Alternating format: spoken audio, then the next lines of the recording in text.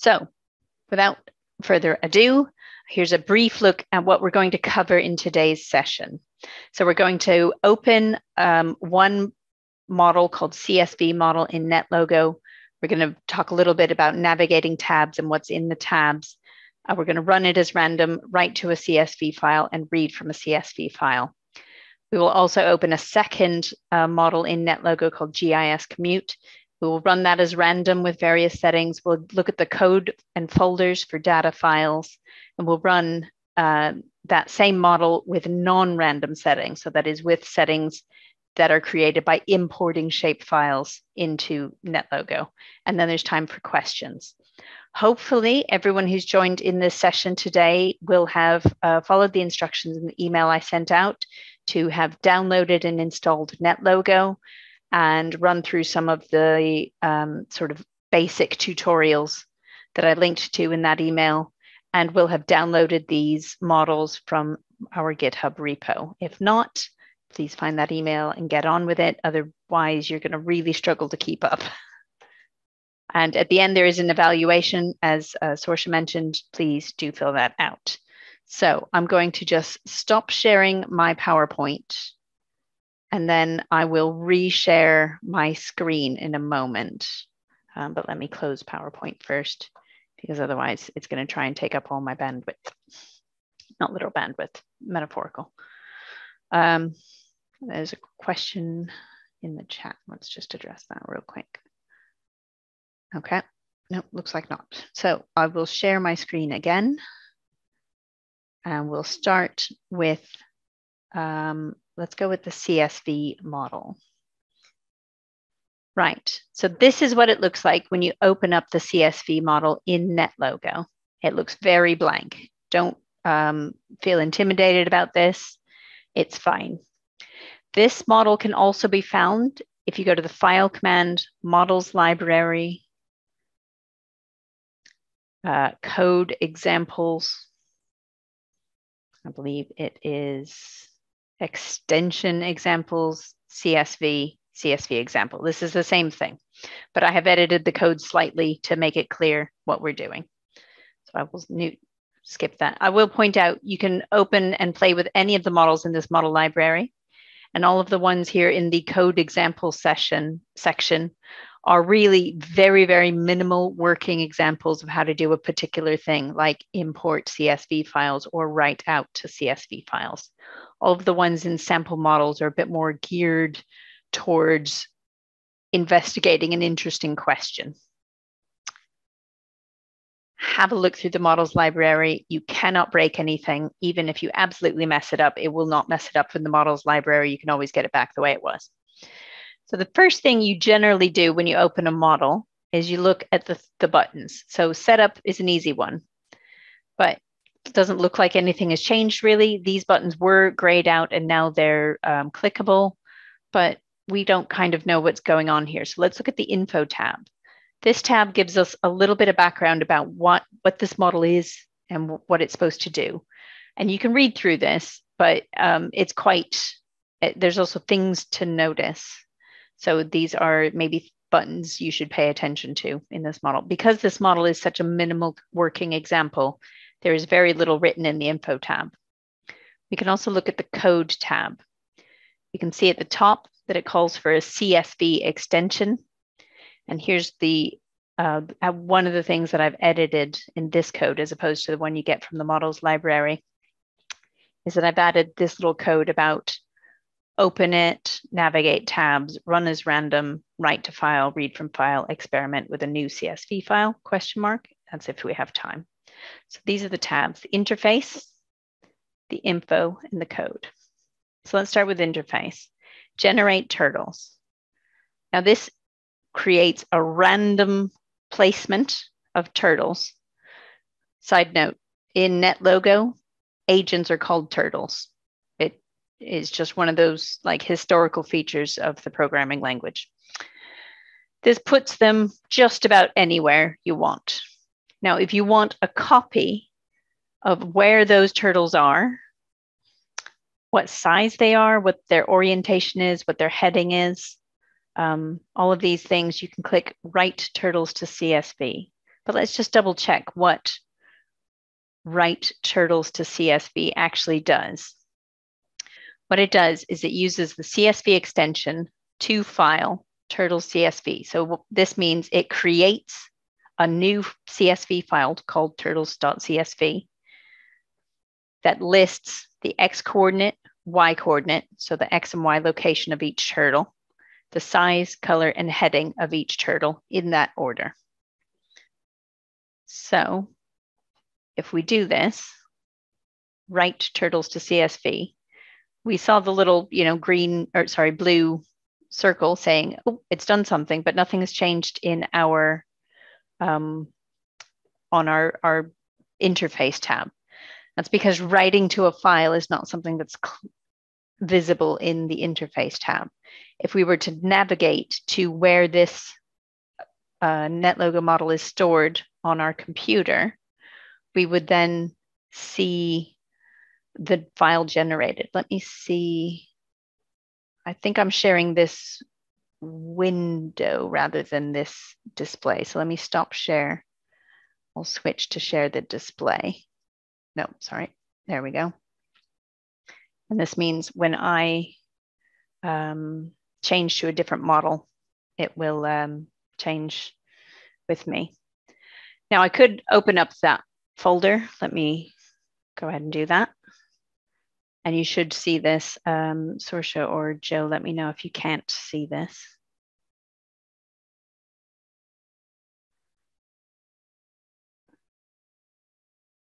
So now I have a folder here called turtles, and it is a, see if I can change this, comma separated values file. Now this was just created just now, and that shows that it was an output of me having clicked that button in the CSV example. Now you think, okay, this is quite boring. Let's ask turtles to die. And let's do it again, generate turtles. Now, these are all random, so they're in a different place. I will write turtles to CSV and switch back to here. There's now a new folder. It's overwritten. So this is important to know. It overwrites that file rather than creating a new file. If you want to create a new file with a new output, you have to specify your write to CSV code differently. And we'll talk about that a little bit more in the second model that we look at. But what about this? Whoops. What about this read turtles from CSV? Let's go back to the code and look at the command read turtles from CSV. This asks file close all, so it closes all open files. If it just double checks to make sure that this file, turtles_gridlike.csv, exists. If it does not, it gives me an error message saying this file doesn't exist. Actually, this should say turtles_gridlike. Ooh, would help if I could spell like, save that. So I've asked for this file. It says no file with that name, try pressing write turtles to CSV. But if that file does exist, then it opens that file and iterates over that one row of the file at a time, creating a turtle in that location. So the location of item 1 for X coordinate, item 2 for Y coordinate, size is 3, color is, starts at 0. So, and then finally heading. So what do these files look like? That's a good point. We didn't open turtles.csv. Oops, would help if I double clicked, recognizing it properly. The random file that we exported when it created it randomly gives us these 5 columns. So the X coordinate, Y coordinate, size, color, heading. So if I do turtles grid-like, what does this look like? Well, it's going to be in the same format. It's going to be X coordinate, Y coordinate, size, color, heading. So the same setup as the output, but this time it's going to take it as input.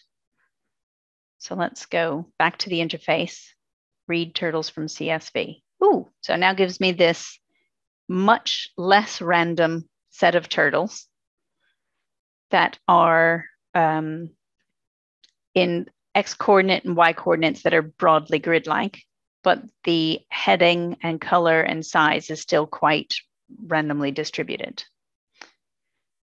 Now, if I wanted, instead of grid-like, diagonal, I happen to know that I have a second file in the same folder called diagonal. Just double check to make sure my code is fine. I will set up, that clears everything. Read turtles from CSV. Oops. Don't know why. It is still, oh, I didn't save, that's why. Always save. Nope, still not. I don't know why. Set up. Code, diagonal. Oh, because this one still says grid-like. Right, there are much better ways of doing this. As you can see, me manually changing 3 things is not great. I should have an interface button here where I put the name of a file that I think should exist, and it uses that for all of those positions. But instead, this time, they're all appearing on the diagonal. They're still quite random for color, heading, and size, but their locations match the inputs on a different input CSV. So I want everyone to feel free to ask questions. You can turn on your mic if you want. You can ask them in the chat. Try and do this. Try and open the model and change from grid-like to diagonal, or diagonal to grid-like, or in fact, turtles with no underscore grid-like or underscore diagonal. And you can import the random output that you had saved from a different run. So I want everyone to have a go at that. Try letting me know. Do you have any questions, any comments? Oh, I've got, I should turn off my break reminder, because otherwise it'll tell me, stop working so much, you need to take breaks. It's an RSI program. Right, any questions? Does anyone need me to explain any of these buttons again, or explain the code tab? Please let me know. If you cannot even open the folders, if the whole thing has set your computer on fire, you're allowed to tell me that. I don't think I can help you, but you're allowed to tell me. Getting a deafening silence from everyone in the Zoom, which is, here we go. There's a question. Okay, if each turtle has an X and Y coordinate, does the diagonal function remove those not on the line? I'm confused about what that is showing.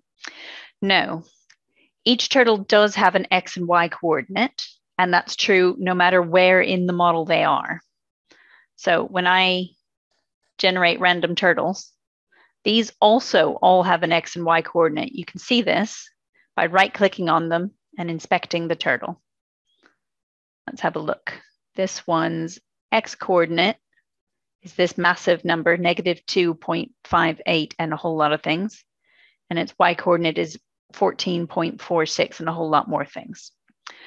What happens with diagonal is that we are asking the model, rather than randomly generating turtles everywhere with X and Y coordinates, we are asking it to only create a turtle in the location where there is an X and Y coordinate specified on this input. So what the model is doing is it is finding a file that matches the right name that I've given it in the same folder as the model, because I'm not specifying subfolders. So here's my CSV example. Here's my turtle's diagonal. So in here, it's saying create a turtle at -16, -16, make it size 2, color 75, heading 176. Create another turtle at 15, negative 15, negative 15, make it size 5, color 115, heading 318. Does this make more sense? So the file, because I've told it create turtles from this file called turtles diagonal, the model is going through this file one line at a time and creating one turtle for each line of this file. So there are 33 turtles in this file and 33 turtles, and they are all on this line, not because I told it to make diagonal turtles, but because I told it to make turtles from this file, and I've called that file diagonal. And in fact, all of those turtles are on a diagonal line because when I created that file, I picked negative 16, negative 16, negative 15, negative 15, negative 14, negative 14, that kind of thing. When I open turtles grid-like, in this case, there is still a turtle. There is a turtle at negative 12, negative 12, same as in the diagonals, but there's also turtles at negative 12, 0, 12, negative 4, 8, negative 4. So this is what creates the grid pattern instead of the diagonal pattern, because the input that I've given it is saying where to put the turtles. So hopefully that answers your question. Please let me know if it is not properly answered or if anyone else has other questions, because that's a good question. It's not always, it's clear to me because I've been working with this for a while, that when I say open this file, read it line by line to create turtles, that makes sense for me, but I'm very used to the commands open file, create turtles. If you've not worked with NetLogo before, that won't make much sense. Julia? Yes. Just wanted to say that actually attendees can't turn on their microphones. Oh, right. So, okay.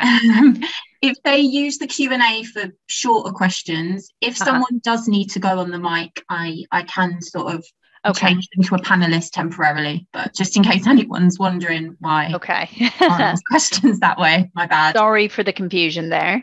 If you do want to turn on your mic and ask a question, you'll have to chat to Sorsha in the chat function, basically.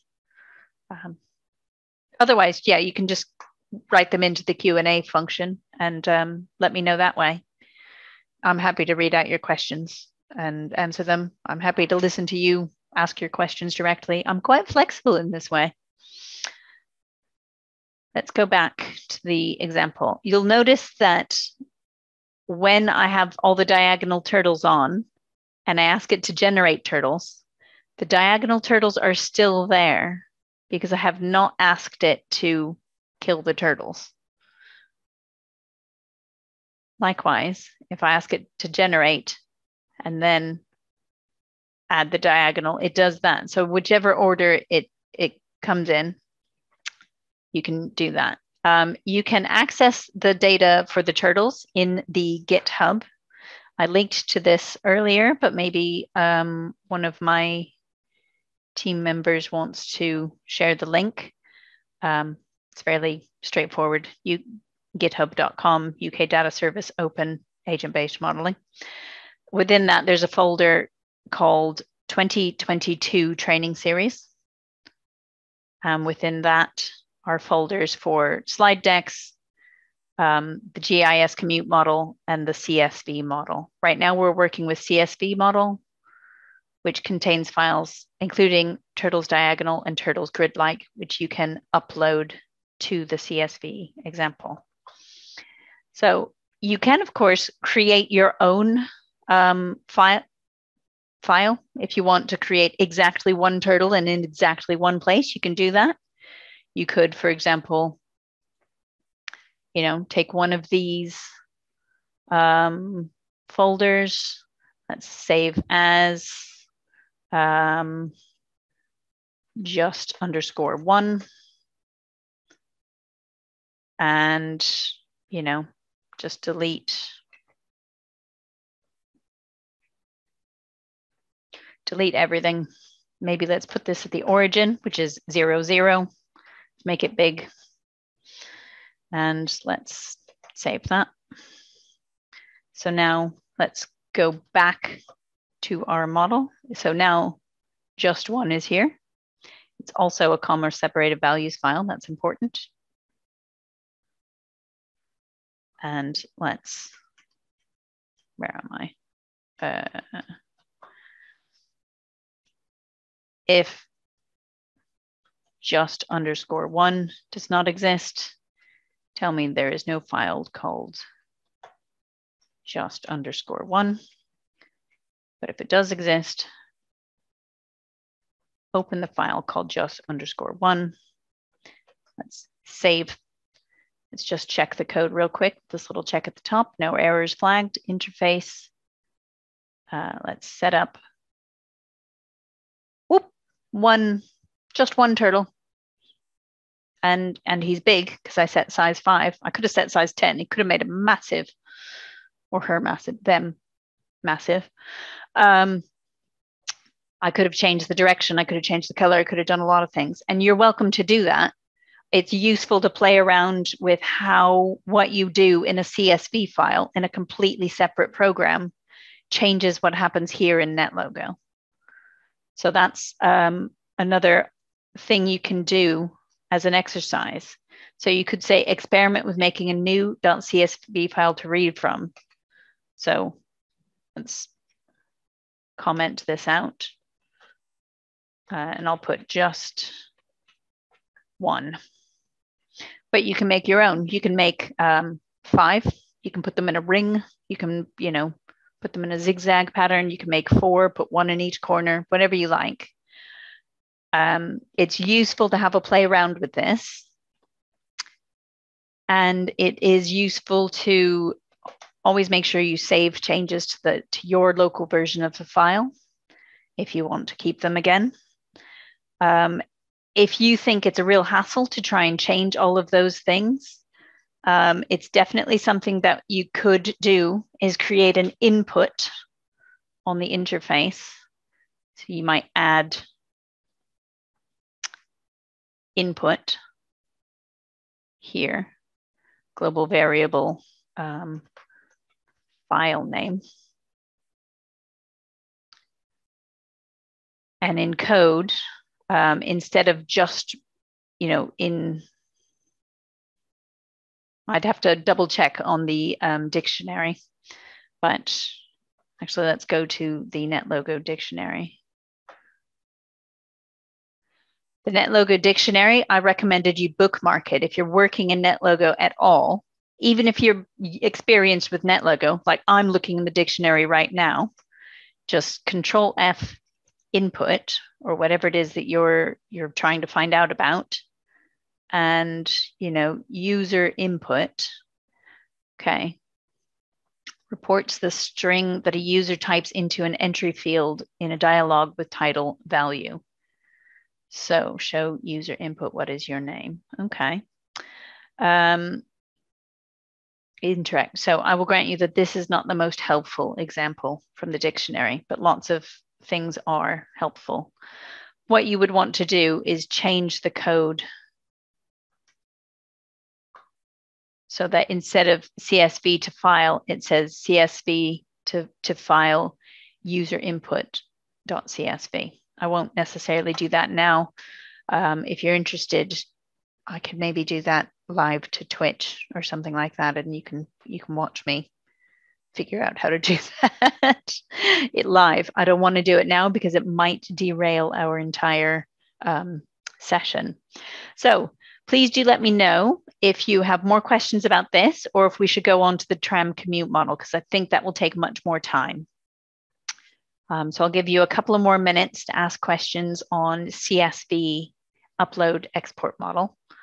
But if you don't have anything more to say about this, that's not a problem. We'll go on to the tram commute and there will be time for lots of questions there. Okay, I'm going to assume that no one has issues with this, I guess. No one's saying anything. Okay, so let's go to the tram commute model, which is a much bigger model. If you'll see, there's way more buttons. Here, there is an input value. So this value turns out to be what I want the export file to be named. So let's see. Let's start off at the first. So again, there is an info tab. What is it? How it works? How to use it? Things to notice, things to try, extending the model, how to cite it, copyright and license, all this kind of stuff. I mean, for you, as someone who's just getting used to the model, what is it is probably useful, how it works, how to use it, and things to notice. A more advanced thing would be things to try, which is things like adapting the model for your own purposes.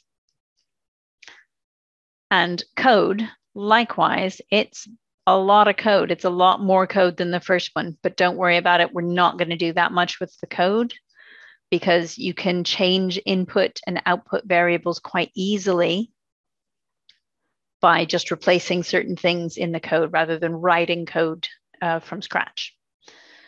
So again, the workshop tasks are here.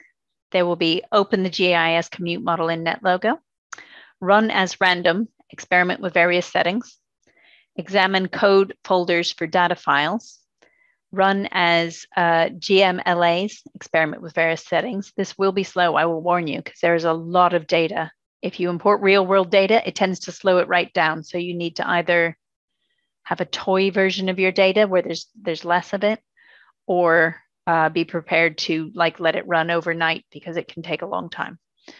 And then we'll experiment with exporting data. So here in the interface, first off, I want to point out there's a drop-down menu. You can choose GMLAs R, that stands for Greater Manchester Local Authorities. I forget where the R comes from, don't worry about it. Or random. So let's start with random. If you hit setup, it starts filling in a map. Ooh, very interesting. Why has it done this? Oh gosh, that's a lot. Your options are to go, which is a go for, it's got this little recycle logo kind of thing. That means it goes forever. It keeps running until something within the code itself tells it to stop. Or you can go once, which it just runs the model one step and lets you look at what's happened. And then you can run it another step and look at what's happened and run another step and look at what's happened. Now we'll point out the setup button is still blacked out. And this little wheel is spinning, indicating that the model is working at setting it up. So this is a much bigger model than the CSV example. It will take longer to set up. It will take longer to run, but don't worry about it too much. Let's talk a little bit about these things are switches that can be either on or off. Garrulous. You're welcome to experiment, but it will get annoying real fast. I use it when bug testing, because it means that the model basically prints out everything that it does down here in the command center. You don't need it to run it. Label tram stops, I have as off. Label local authorities, I have as off. Reduce population for display is on because I want to have fewer going on. We've got a question. Does Julia have a cheat sheet for NetLogo functions? The cheat sheet is basically the dictionary. Oh, yeah. So if we go right to the top, all of these things are commands in NetLogo. These are called primitives, which are things that NetLogo recognizes as a command. You can also create your own commands, but those are not primitives. So let's go right to the top and we can look a bit more about this. So the categories are things like things to do with turtles, things to do with patches, things to do with links, agent set. Some of this will be more clear if you've gone through the tutorials, because it talks about difference between patches and agents, talks about control and logic, talks about the world and the perspective. So yes, I do have a cheat sheet, but it's probably not as cheating as you're hoping because it is massive, the NetLogo dictionary. Right. Setup is finished. You can tell because the setup button is now blue again and the little spinning circle is gone. So what I'm going to do is go forever. Importantly, I do want to point out off. Export data is off. This means it will not write out a file. And yeah, so this should be fine for now. So I'm going to let it go. And you can see, hopefully, if your screen, maybe I can make this bigger. Yeah, there we go. Zoom in a little bit. You can see these little green characters like moving around. So the little arrows, they're just like moving along on these. What are they doing actually? I'll tell you a little bit about the logic of this model is that each of these colored patches represents a local authority. And each of the, there's houses, there's tram stops, and then there's places to go that are not houses. And the houses have agents in them at the start of the model. And what they do is they find their nearest tram stop, they go along it until they get to the place that they want to go, and then they get off, spend some time there, and go back. Basically, it's a commuting model. This is really hard to see. So how about we reduce the number of generated authorities? Let's go down to 3.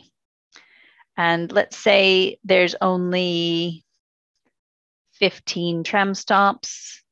And let's say there's only 50 people. So these are settings that I'm changing. And the number of generated places, let's take that right down to. So there's 13 places. Let's set it up again. So we can see the local authorities forming. So there's only 2 now because I specified only 2. It also set up much faster, you'll see. These are the little tram stops. They're shaped like trains. Of course, trains and trams are similar. These are the institutions. The houses are covered in agents right now, but let's inspect a place. This one, I've chosen sort of a museum as a logo. Again, it's got an X coordinate and a Y coordinate. You know, it's a size 3. Could have made that a 5 or a 10 if you wanted them to be massive, but it's fine. And let's look at some agents.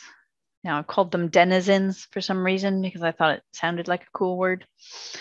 So here we get a little zoom in on this agent who's located on a house. Again, there's an X coordinate and a Y coordinate. The who, every agent has a who, which is like its unique identifying number. So let's let this model go once. You can see that the agents have sort of moved off. Let's see if we can keep following an agent. Inspect. So he's moved off the house and is now here. If we go once, oh, our little view is following him as he or her as he goes. Oh, now he's almost at a tram stop. Oh, I thought that was a train, but no, it looks like a little fast food restaurant. And now he's on the tram stop, and now he's traveling on the tram line to another tram stop, and on tram line to another tram stop. And he keeps going along tram stops to tram stops until he gets to a bank. I don't know, wherever he's going. So that's what happens when you click go once and you're following. It live follows that agent. So you can see one agent moving around, which is obviously hard to see otherwise if you just hit go. They're all zooming around, little green arrows just moving through the area. Okay, any questions so far on random?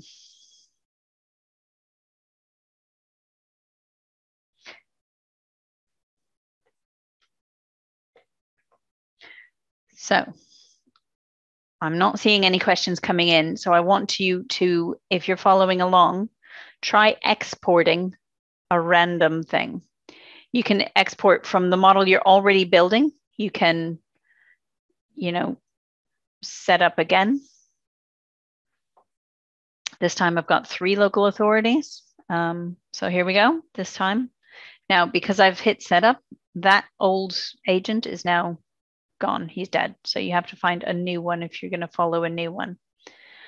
But because I have export data set to on, and I hit go, the little agents are going to zip around. But this time, their movements are going to be recorded in my export. Let's have a look at what is exported.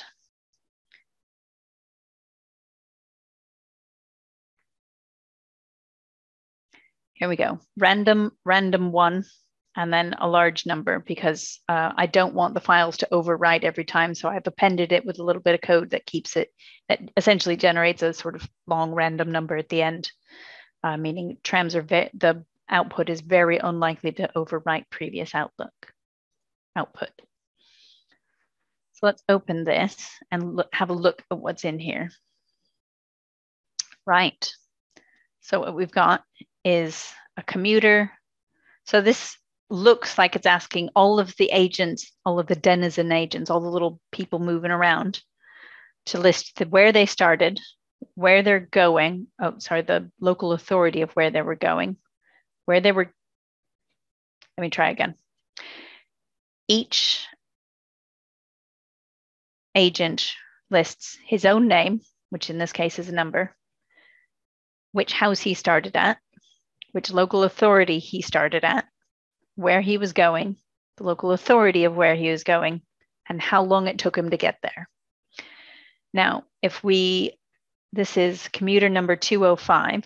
So let's see if we get 205 anywhere else. Here he is. So this time, 205 started at 81, went to 93, and it took him 16 time steps to do that. So this time, instead of going from home to, the bank, he went from the bank to his office, or, the shopping mall, or whatever, wherever these little digital agents are going. And it took him longer. Let's see if we can find, do we have any other 205s? Yep, here he is. This time, started at one place, went right back to it. 2 steps. So he just stepped away, came back. Maybe he went out for a cigarette. Maybe he just grabbed, some fresh air. Maybe he had like a really infuriating phone call at work and just needed to go look at a flower outside the building. You never know. So that's what this output looks like, because in this model, I ask every agent as soon as he gets to where he's going to add a line to this output.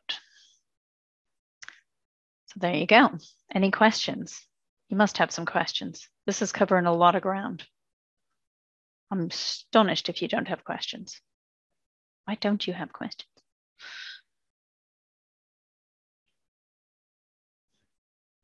All right. Don't got them, you don't got them. Let me know if you do. Right, so I'm going to turn off the export, and this time set it up with, well, I'm going to give you a little bit of time to play with these settings, to change the number generated local authorities, the number generated tram stops, the number generated places, and the max random population. You can play with label local authorities. I think in random that only gives them labels of the number. So 0 and 1. I don't see where the label is. Maybe there isn't a label function for random because it's not a meaningful thing. But play with those a little bit. Have a look at the export. You can click go once several times if you don't want to just let it run on and on. Maybe you've got a laptop that's already on its last legs and you're like, actually, I think it might be push it over the edge to do a lot of computation right now, but that's all right. Any questions at all?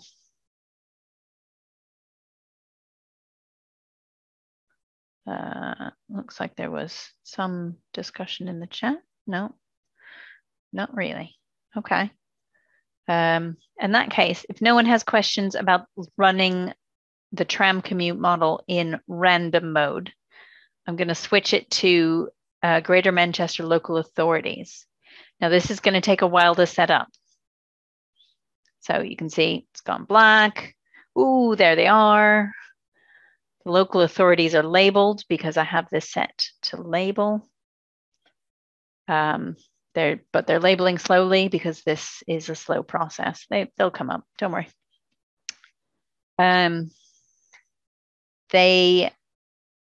This process is derived by feeding it, instead of CSVs, like we fed to the basic CSV import model, this time we're feeding it shapefiles. Shapefiles are like CSVs, they're great big lists of coordinates, but instead of just being, you know, X, Y, size, color, heading, they are like lots of coordinates to delineate the outline of a polygon. And then they also feature things like the population of that polygon. I have accidentally labeled the tram stops, I think. I don't know why this is just filling up with Rochdale and Oldham. So I'm going to probably reinitiate this in a minute because this looks ridiculous. Also, because I have tram commute only, it is only considering local authorities that have Metrolink stations. So unfortunately, Wigan, Bolton, and Stockport get left out. It's a shame that people in Wigan, Bolton, and Stockport cannot travel by Metrolink, at least not easily. They would have to travel into another local authority. So let me not label that. Let me set this up again. It'll look a little bit nicer. So while it's setting up, let's look at the code a little bit. In this one, this one has 3 extensions. So these are 3 extra bits of code that we are requiring beyond the basic NetLogo. One for GIS, that's needed for importing shapefiles. NW is for networks, and CSV is for importing and exporting CSV files. Now, let's see. In this model, there's a lot of if-then statements because it needs to know if the little drop-down menu on the interface, if it's set to random, you do a random setup.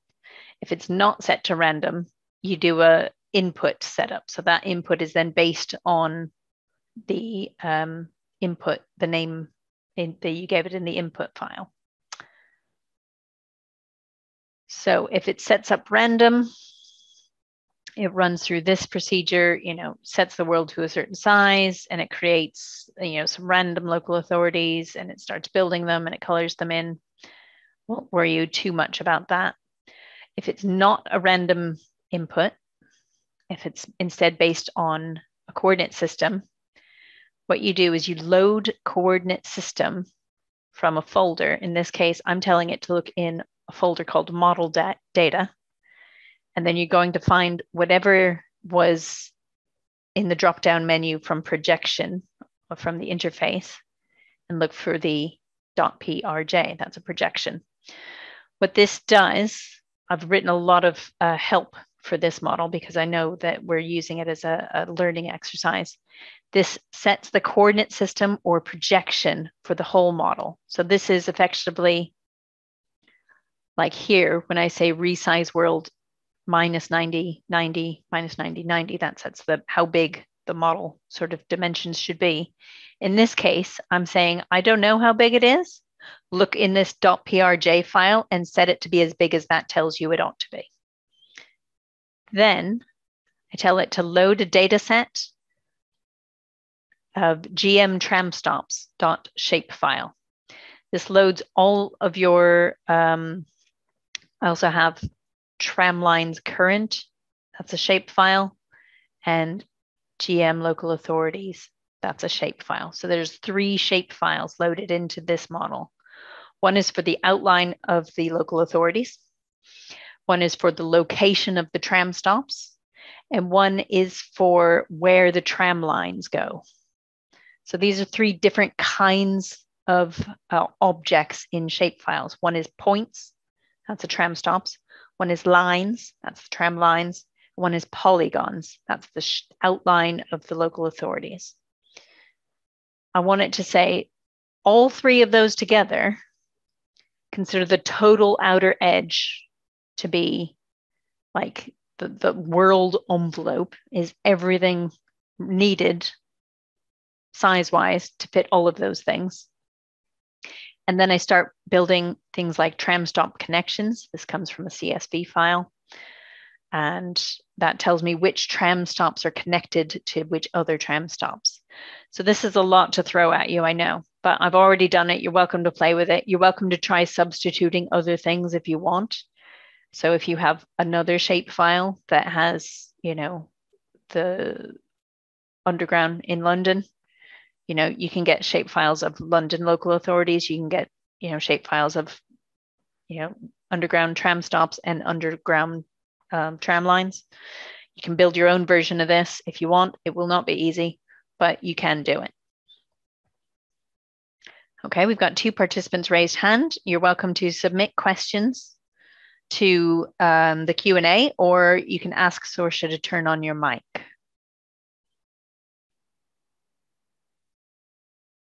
I'll just wait for those questions to come through.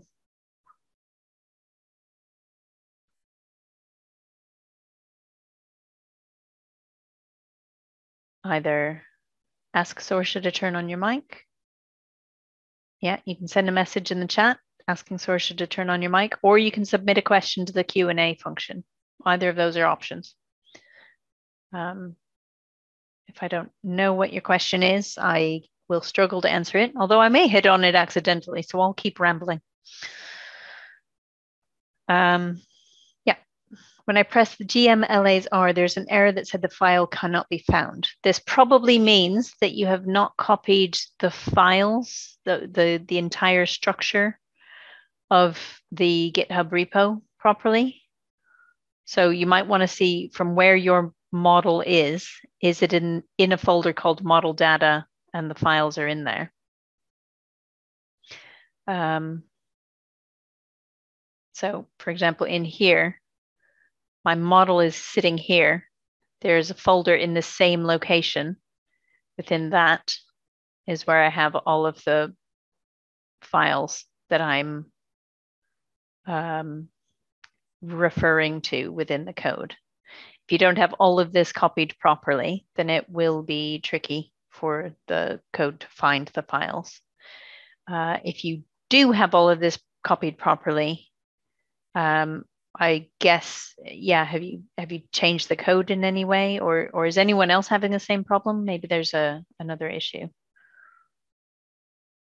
Okay. So it looks like that one might be answered. Yeah, so back to here. So probably it's done loading by now. It is. And you see this one is much easier to look at because I have taken labels off, because otherwise it just filled up with labels because there are so many things in this model. If we look at this total population, that is, yeah, that's the total number of agents, I believe. No, probably just denizens. So there's also like over 1,000 houses. There's lots of places. There's tram stops. There's a lot of things. And in this one, I'm only going to hit go once because there's so many that it's going to be hard to see them moving. But you can hit it a few times. You can see the little greens moving around. They're sliding along the links. They're going places. They're probably going to the Lowry. It's a good place to go. Right by a tram stop. That's a good question. The question is, what software do we need to work with these shape files? There are lots of options. ArcGIS and QGIS are both programs for working with geospatial files. You can also work in R. And depending on what you want to do with the files, I would recommend, like if you want to, I've included 2 different R scripts here that will show you how to open the GMLA's file, either with RGDL, that's one package you can use to work with shapefiles, or SF, that's a different package you can use to work with shapefiles. Those are both valid options. If we have time, I can open the R Studio and show you what these files are like, but they're also quite self-explanatory if you've worked with R, and they will look like craziness if you have not worked with R. So I won't go into it right now because, you know, it was easy enough to open the CSV files in Excel and show you what the contents of those looked like. It is not easy to show you the contents of shapefiles if you've never worked with R. But do let me know if you're interested in seeing more of those. Essentially, what these 2 R files show you is how to open the files, how to add a new column, how to create a small visual representation, how to sort of edit the files a little bit, and then save them again as shape files. So initially what I did when I got these files, I got blank shape files. So they were just the shapes of the places. And I added a column that had population in it. So I found the population for each of these local authorities and added that in a separate column. And I refer to that in my NetLogo code.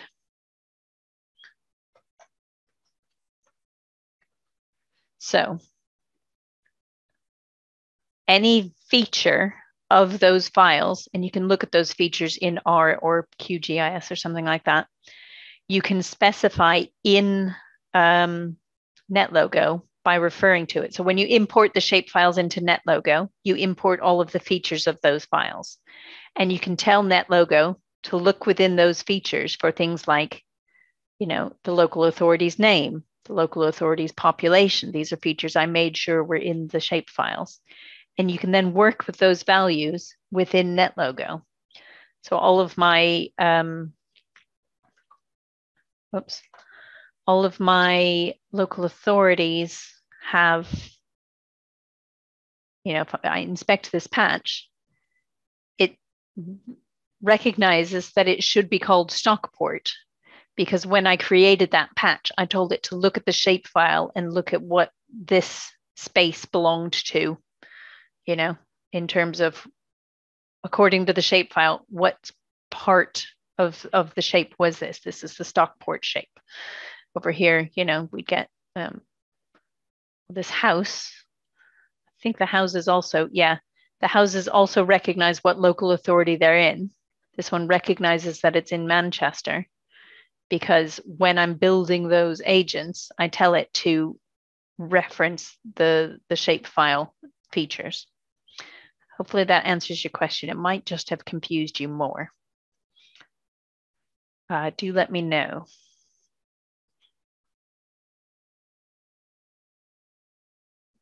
Any other questions? So again, you can output these things, which is probably more random than outputting random things. So you can say there are 7 places in this. You can see 7. So I'll call this 7 places setup. Once more, this will take a little while.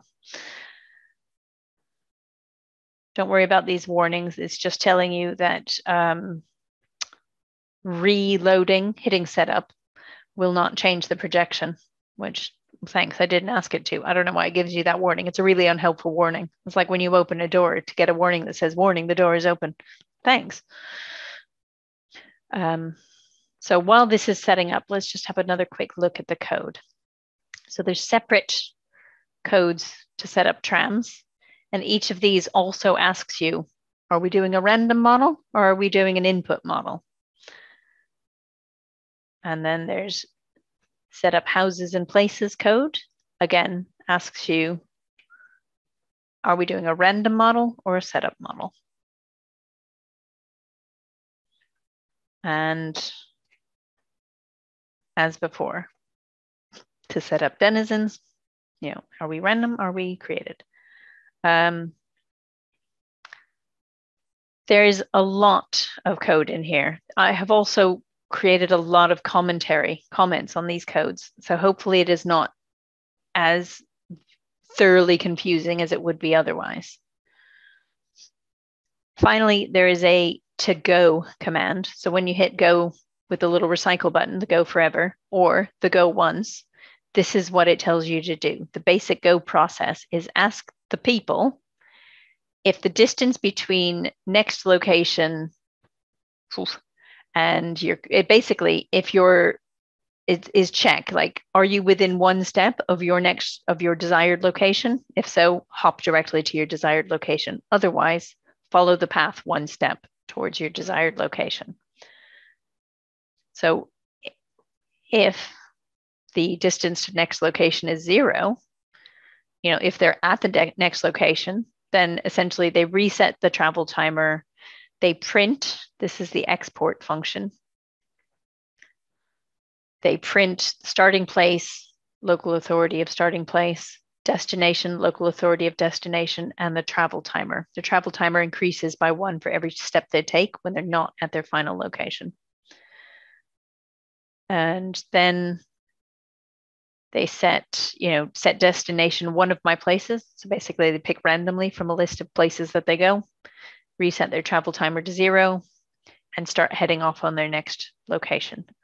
Obviously, this isn't totally accurate to real life people. Many of us spend time at locations rather than immediately heading off. But we are not necessarily trying to be accurate. We are trying to be interesting. Like in this case, we're just basically showing how do you import shapefiles and make arguably reasonable questions about those shapefiles. In this case, like how long does it take people to get from one place to another using a tram network? It's an interesting enough question. If you wanted to be much more realistic about it, you could. You could certainly, rather than local authorities and population by local authorities, you could have much smaller output areas that you can get census shapefiles for much smaller output areas. And you could have those with the population per much smaller output area. And therefore, it's much more accurate about where people start and where their nearest tram stop is, and maybe whether they're even likely to take the tram. In this model, everyone goes by tram, which is not realistic. But you could say, if someone is within a certain distance of the tram stop and the weather is nice, then they go by tram. If they're beyond that distance or if the weather is terrible, maybe they go by car instead, and we can try and explore what the traffic is going to be like on a given day based on where people are, how many people are there, what the weather's like, maybe current policies as well. If we put tram prices up, are people less likely to take the tram? If we put parking prices up, are people less likely to drive because they need to park, and that's expensive? Right, so let me know. You can try exporting from a non-random model as well.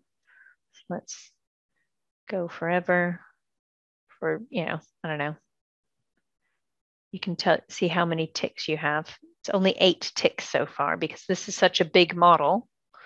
Time moves relatively slow. That sounds much more existential and philosophical than it is. It just means like, how long does it take the computer to ask every single one of those agents, have you gone yet? If no, like, do your turn, and your turn, and then your turn, and then your turn. It just takes a while if you've got 1,374 people to ask. That's a lot of turn taking. Right, do we have any questions?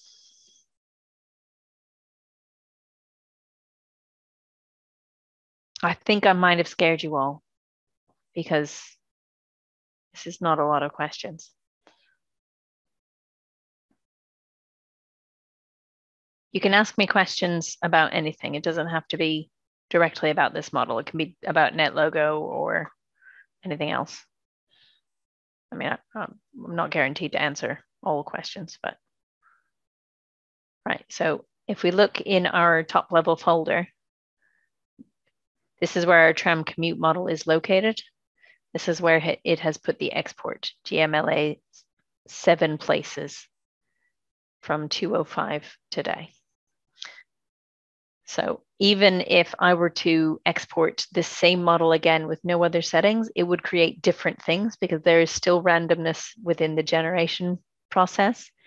And it would not overwrite this file because there is a random aspect to how this file name is created.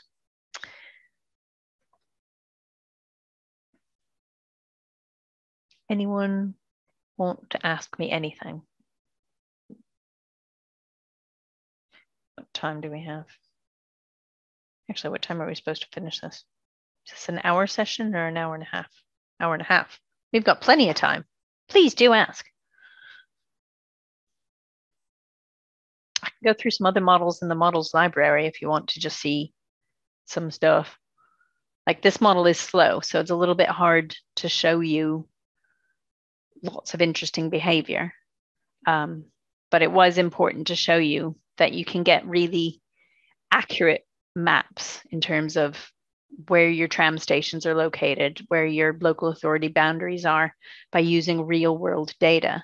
That is more useful to people who work in social sciences, for example, who know how many people, are within the catchment area for this school, or how many people visit that doctor's surgery on a given day. How can you get moving agents to interact with one another? In this model, you can't. This model does not have agent interactions. Other models do. There's lots of models that do. Let's just pop into the models library. Let's discard those changes. So let's say social system models, cooperation, for example. That probably has a lot of interaction. Rumor mill, segregation. Yeah, you have to define for yourself what the interaction looks like. But let's go with, actually, bird flocking is a good one. Flocking. Okay, so what this is, it's a model of how birds that initially start out as random, depending on what we assume about their vision and how close they want to be to each other and how sharply they can turn, how long it takes them to form flocks. And in this case, they're interacting in the sense that they're sensing each other. So their vision controls how far ahead they can see. And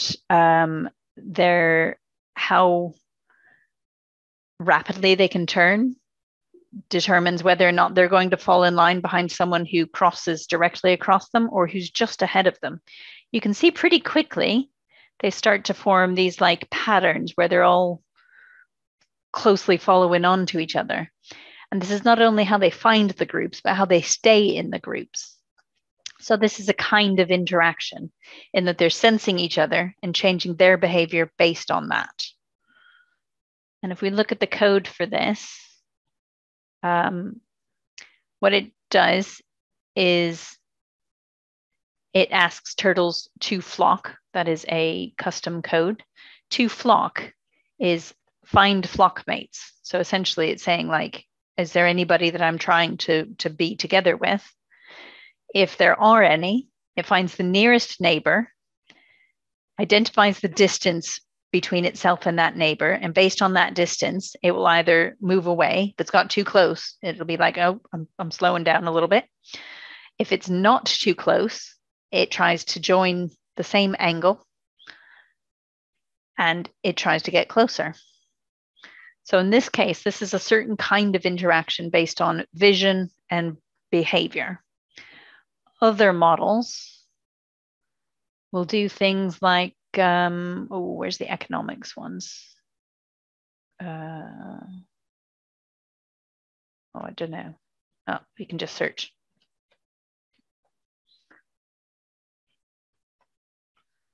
Economics, bidding markets. Okay. In this model, they bid. So essentially they say a thing, someone else recognizes that thing and reacts to it. And then that person in turn says something back.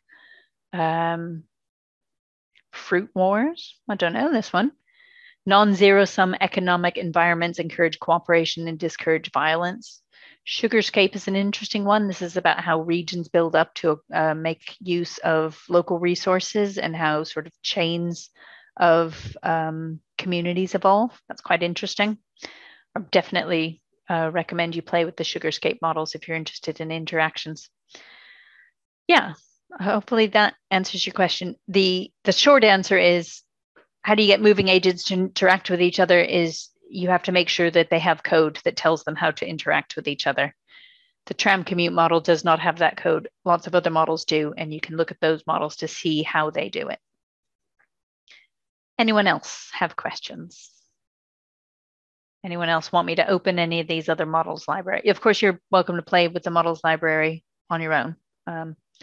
Really, you cannot break it. Even if you open up a model like Sugarscape, go to the code, delete it all. You can't permanently delete it for everyone else. It's fine. It doesn't matter. You cannot mess these up. You can always restart them. So if I were to shut this, it would say, do you want to save these changes? And if I said yes, I would save them locally to my computer. It wouldn't save anything like on the big NetLogo servers. So I could always go back to the original files if I needed. No problems.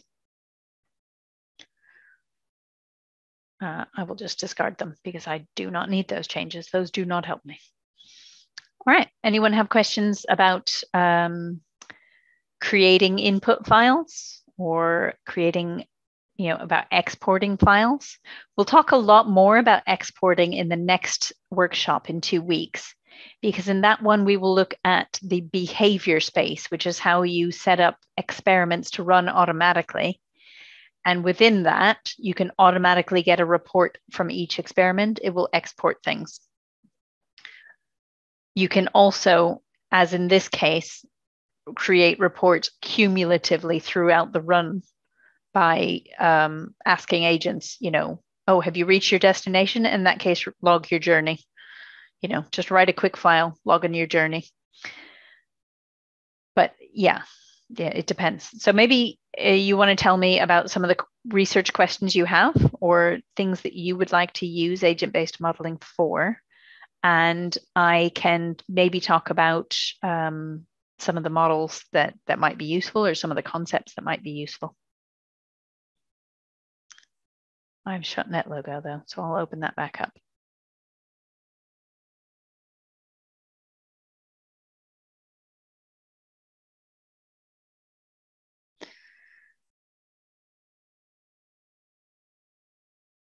I'm astonished that there aren't more questions because I would be baffled at this point.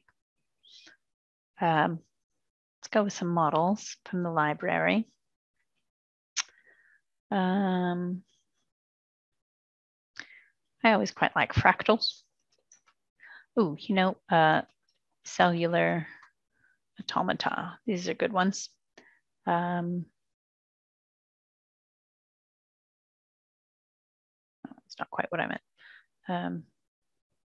Let's say setup. See if this is going. Doesn't seem to be. That is not the model that I thought it was. No. I will open a different one. There we go, life. Okay, in this model, we have patches rather than agents. And these patches interact. So each of these patches looks around at its neighbors. And if it counts so many neighbors that are red, it turns red. And if it counts so many neighbors that are not red, it turns not red. So we can see each one of these. Ooh, yeah, it's changing based on what's around it. But if we go forever, we see interesting patterns forming, including ones that perpetually cycle through certain kinds of, they're called like stars and spinners. And you get ones that are called gliders that you'll just see, pew, they keep going across the screen. You'll see ones that perpetually form gliders, and you'll see some of them burn out. The interactions just work in a certain way that they die out. They are no longer dynamic. And you can see like this sort of creeping thing is wiping out some of the ones that were there. There was spinners there, and they're gone. Ooh, is this guy going to eat these spinners? It looks like he is. Yep. And now they're dead. They're digital patches. They're not really dead, but maybe that's an exaggeration. But it's an interesting sort of way of showing that even patches that do not go anywhere and do nothing but turn from red to blue can still show interesting emergent properties, like remaining within this sort of semi-stable, continuously spinning pattern. So we can set it up random again. Again, go forever. We'll see some of the same patterns. You still see some of those spinners, but not in the same places necessarily. And that's, it's just, that's the look of the draw sometimes. There's also the option to draw, which means you can just add your own in there. But if you just add random dots, they pretty much die out instantly. If you add big solid shapes, they can die out too. Oh, there's a glider. You see him moving. There he is. There's one. Oh, they go so quickly. As soon as you see them, they're gone. Yeah, so it's interesting stuff. This one, I quite like. Yeah, as a model, I quite like life. Right. No one has any questions, and I'm starting to wonder, is this because I'm talking too fast or I'm being confusing? I'll stop sharing my screen and I will stare directly into the camera. Any questions? All right. Seems not. I mean, you can probably go early if you want, or I could open the R script if you want to see what the R Studio sort of scripts look like. Oh, got a question. Can you go through a little bit more detail about the code in the commute model? Sure. Let me just open that up.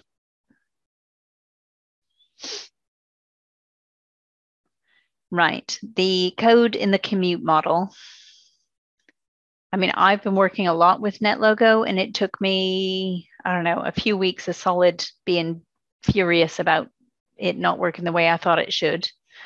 And then I got it working, and then something happened to it and it stopped working, and then it's back to working. So I do not feel like this is a typical starter model. This is not something I would recommend to people who have no experience with NetLogo set out to build for themselves as a first time. Let me share my screen. Yeah, okay. So here we are back with the commute model code. Let me know exactly what you want to know about it, because there's a lot I can talk about code in general, or I can talk about this particular code, and I'm not quite sure what you want. So globals are variables that are set at the level of the entire model per run. So things like the output file name, this comes from an input. This is something that I determine by writing into this file here. So I could call it Wibble, at which point the global variable would be set to Wibble. I could call it, potato, and that would be what the global variable output file name would be set as. Others are based on the internal functioning of the model. So things like the tram stop data set comes from either the tram stops that are generated through the random creation functions or the tram stops that are fed to it by input. Okay, please show GIS load coordinate system command. It throws a runtime error exception for me with file not found. Again, I would say if you're getting a file not found, the problem is not necessarily the command, it's where you have your model located in relation to the file. But let's see, GIS parentheses load. Oh, phrase not found. Let's just try load. Okay, load coordinate system. Let's close this. Okay, this is part of the setup input. So if you do not have your tram commute model, this is the NetLogo file. If you do not have that located in a folder, which has a subfolder model data, and within that subfolder has the, glras.prj, the, tramlines current shapefile, the tram stop shapefile. All of these things are things that this code calls on. So it's going to call on .prj, .shape, all of these things.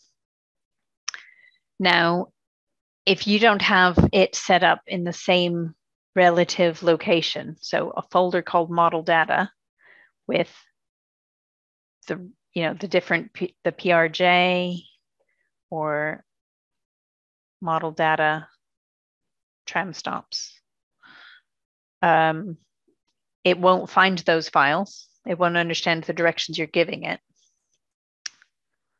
So what you need to do is either put it in the same folder as those things and take this part away so that it just looks like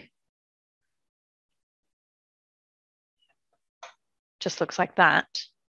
So load tram stop, GM tram stops.shp.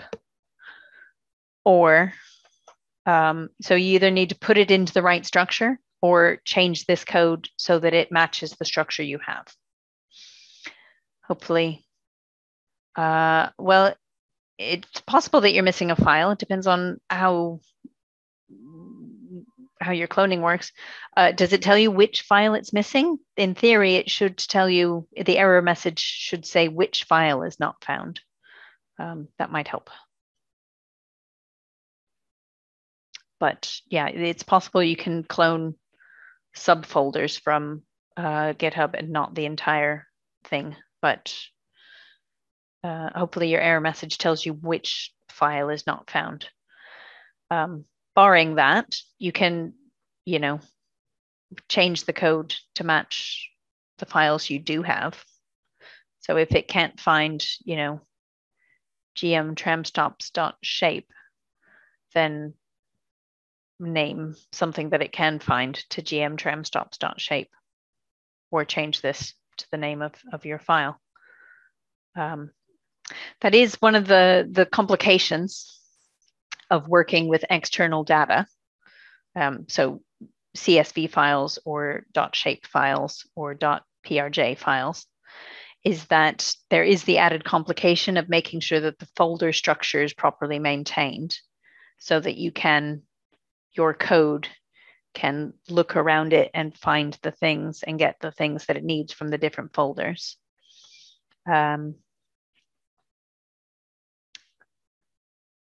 Yeah. I don't know, Joe, have you tried cloning the GitHub? Did you have the same problem? Is this a problem with how things are stored in the GitHub repo? Hello, sorry, I was demoted to an attendee so I could ask questions. No, I haven't tested the GitHub, so not sure if it's a Right. issue or a you issue. Okay. It seems like more than one person has had this question of not finding the files. So I don't know, it might be worth testing.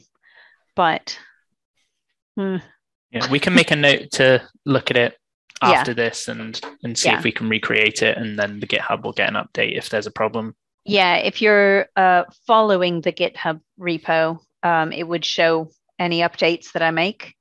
So I can definitely, we can test it on our own and maybe reload the, update the folder structure to make sure that it works.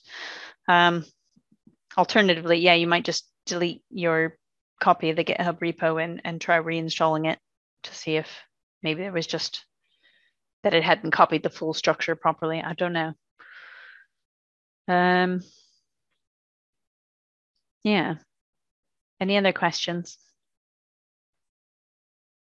Deafening silence. But we've only got 4 minutes left. So there is time if you have questions. You are, of course, also welcome to send me messages, either emails or tweets, or you can comment on things in the GitHub repo. If you get it working, you can try pushing to the GitHub repo. You can, there's lots of ways to interact. Yeah, let me know. In theory, though, I mean, there are also model library, I'll discard these changes. There are model library examples of GIS extensions. So in addition to mine uses both CSV and GIS, and in theory addresses a social science research question about like how people move. But there are also other ones that just show you different examples of like how you can build maps based on GIS files. Mine is based on these. So it uses more or less the same basic code of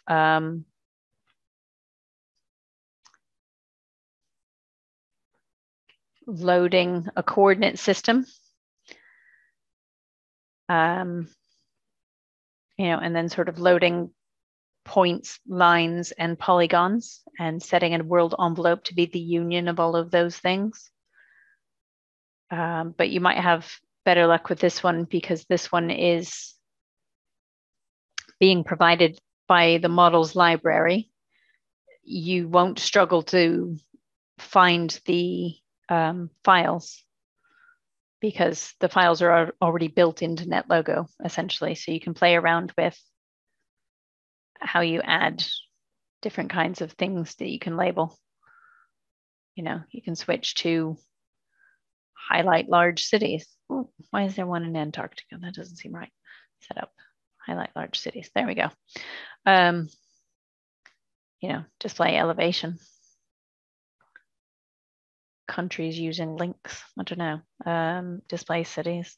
Yeah, so this, there's different model libraries, models library code you can use as well. There's a gradient example. This one, if I remember correctly, is about watersheds and water flow. So you can sort of see, you can make it go. You can see how if things fall on something with this shape, where do they go? This is a little bit like, people. If people move to an area, how are they going to travel? What roads are they going to use? What tram lines are going to be the most sensible for them to go to? Things like that. So although this one is based on a very sort of physical science kind of concept, the broad applications can be applied outside of the initial scope as well. All right, any further questions? Oh, got some in the chat. All right. Well, I think that's the end of it. That's our hour and a half. So it's been lovely speaking to you digitally. And I hope you learned something about using models that read and write to CSV, and that input shape files to do things based on the real world.